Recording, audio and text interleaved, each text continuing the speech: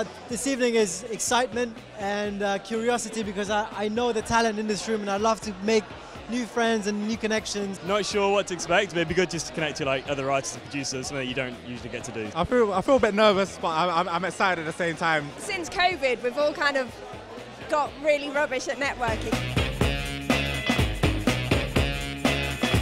So great to see all this talent and all the writers and directors and producers that have come to participate in this competition.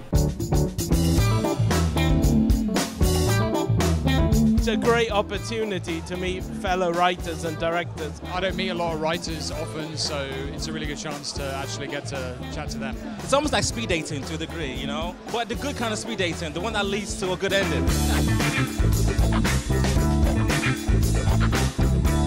We can create this place that you guys come, meet each other, collaborate, produce something, and then we help you take this product to the world to get seen.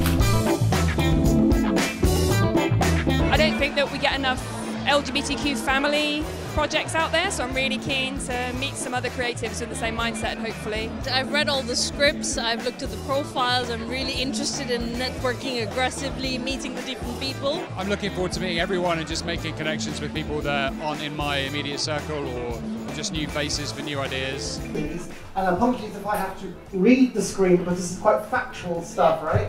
So I'm actually much more fun than the rules. I'm just going to say that.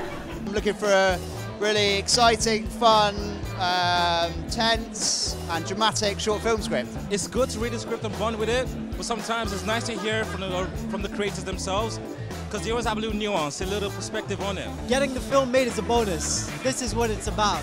Anything else on top of that is icing on the cake.